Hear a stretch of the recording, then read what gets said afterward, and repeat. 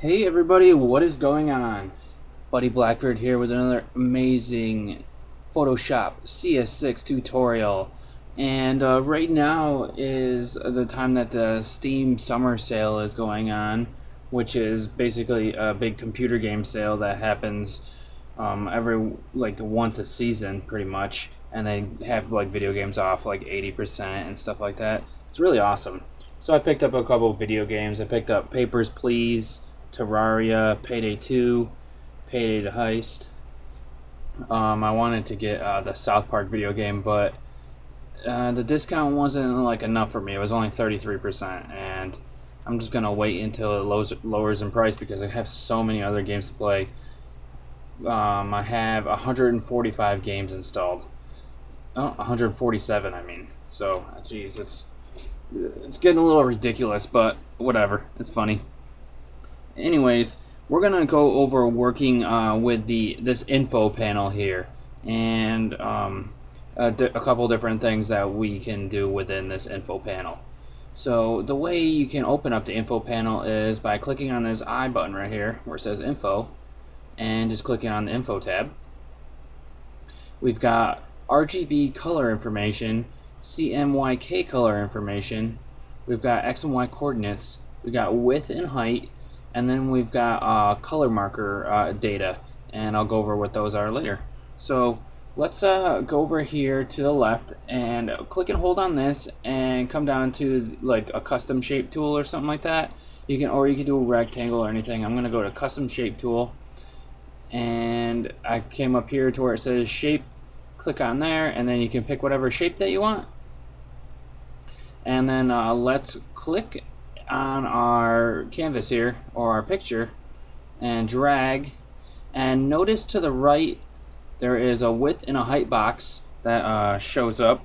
That's new, which new in CS6, so that's pretty neat. But over in your info panel, if you look, it shows the width and the height of what you're making. It's also got the X and Y coordinates of where your cursor is at, and that's pretty much it for this. If you hold shift, it'll constrain the proportions of your custom shape that you're creating. So this way you can have the proper width and height of whatever you want to make. So I'm going to release it, and then I get that. So I just wanted to show you about the width and height and everything like that first. Now I'm going to come down to my eyedropper tool, which is right here. Click on it. Make sure you're on eyedropper tool and not the color sampler tool.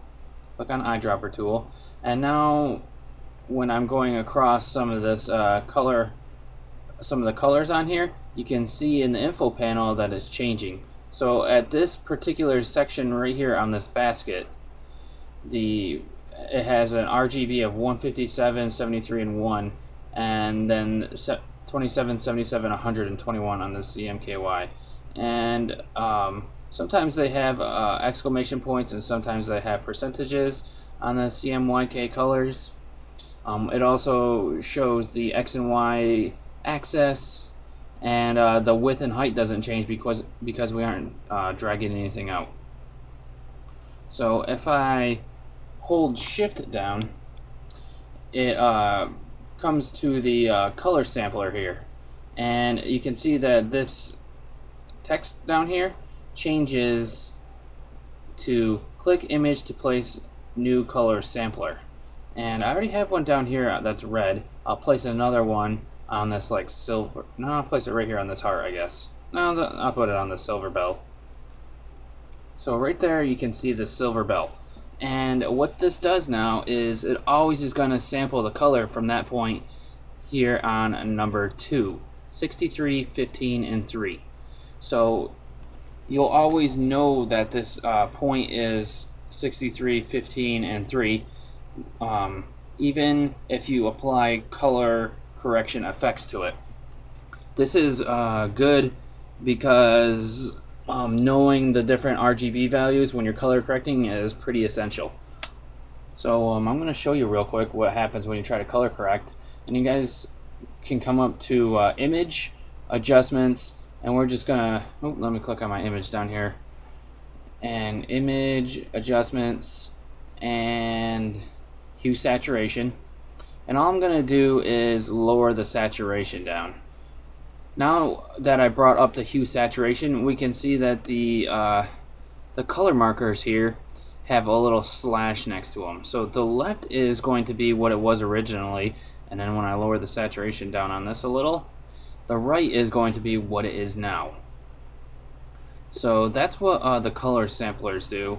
So that's very helpful when you're trying to color correct and things like that. So that's good for that. So we can see how the info panel helps you create a specifically sized object using the width and height, or you can check out the different color information within the photo.